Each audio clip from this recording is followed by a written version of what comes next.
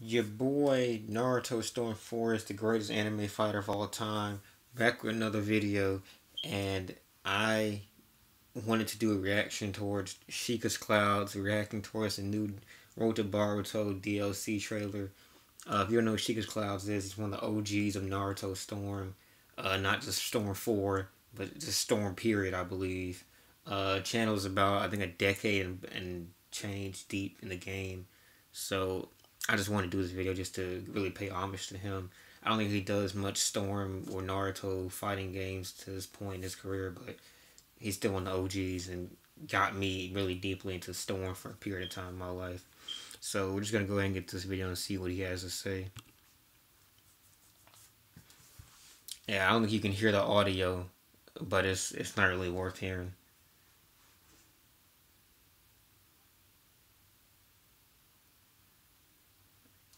I got Momoshiki. Uh, I think he asked. Well, the point he's bringing up now is that Momoshiki looked like someone that's always playable. Best that I know, you couldn't even play. I never downloaded the Road to Boruto pack. I know it gave you like that alternate story mode, universe mode, whatever, missions, but I don't think it ever gave you like new story missions. That may be incorrect, but I don't believe it did. I do know that Momoshiki and I don't believe Momoshiki was playable. Playable Road to Boruto. I don't believe he was, but I just had to double check. Uh, it looks like they have mods. Okay, 3 days after releasing, Momoshiki is playable. Maybe they already were playable. Who knows? He even had like gameplay with. I think he had gameplay with the mods. That was one of his channels. Yeah, as a mod. Okay, so he was playable as a mod, but not as an actual character. Um, I think he looked fire. The chakra fruits Momoshiki upgraded was pretty cool. Even like see like the tired of Storm in his eyes. Look at him. He's just you see enough Storm for the rest of his lifetime. None of those three are playable. But he's gonna bring up an interesting point a little bit later in this video. They actually the other uniforms, but I don't think the characters themselves are playable.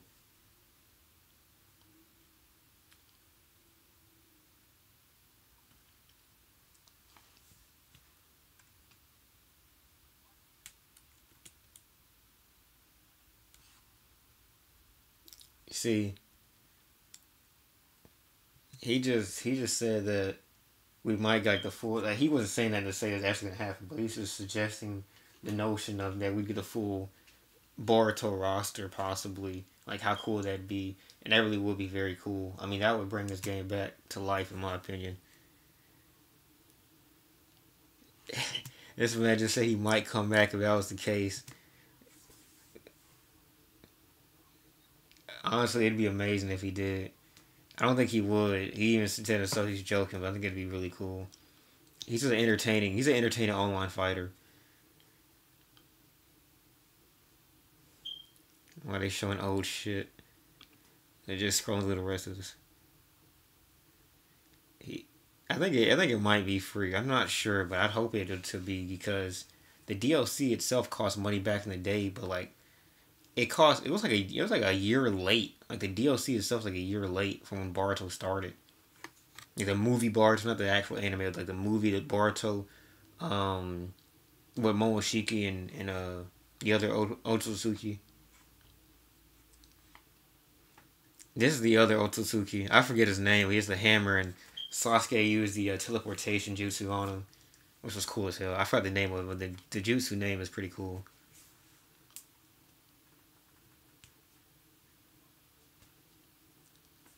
Jesus.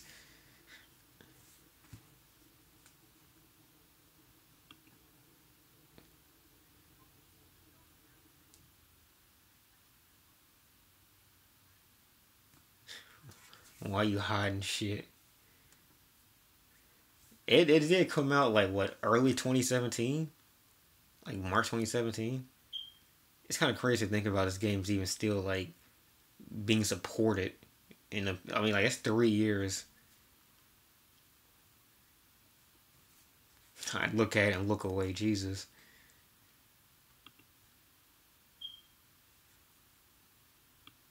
And then yet another YouTuber saying that the Boruto anime is trash. I think it's like the umpteenth one.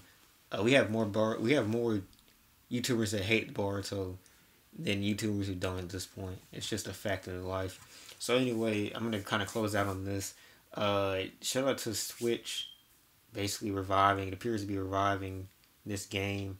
Um, I don't know why CC2 is milking this game for so much and continuing to produce all these flopping Naruto games like Shinobi Strikers and that Voltage mobile game that I don't think even got off into stores.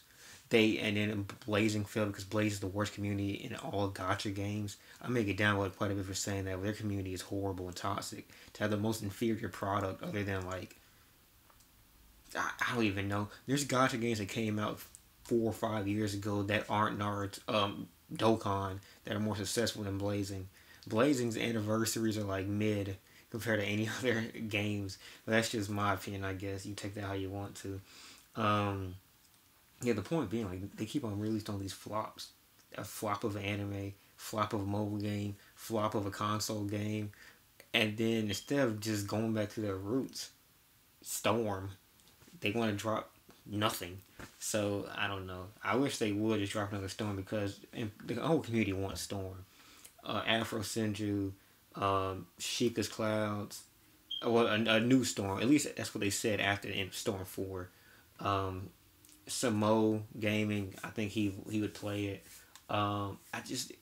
We just don't have anything else. Like these are all YouTubers that are Naruto based. Afro Senju, um, Papa Berto. These are people that came up from Naruto to get here to where they are now, and they have no Naruto to play because the producers want to make absolute garbage instead and keep on flopping and make CAC characters related games that are useless.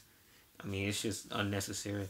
Anyway, that's it for me. Sorry for not having a shirt on. It's very hot in my household right now, and I did not want to overdose on heat. Hope we get Storm 5. Hope Switch users enjoy the 10 people that will be playing Storm 4 in 2020. And peace.